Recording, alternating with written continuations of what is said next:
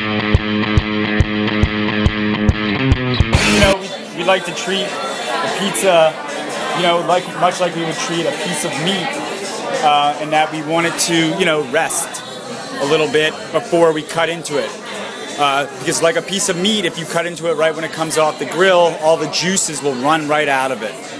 And it will look gray and dark red, and all the juiciness of the steak will be pulling on the cutting board. Whereas if you cut a pizza right when it comes out of the oven, the juices from the tomato, the cheese, the olive oil that we drizzle on the pizza to finish it when it comes out would all sort of pull underneath the pizza and get the crust soggy. And we are really going for a crisp crust here at Ghibellina. It's not 100% Neapolitan in style. We're sort of taking the ethos of Neapolitan pizza, the great ingredients like San Marzano tomatoes, buffalo mozzarella from Campania, the wood-burning oven, but we're cooking it at a little lower temperature.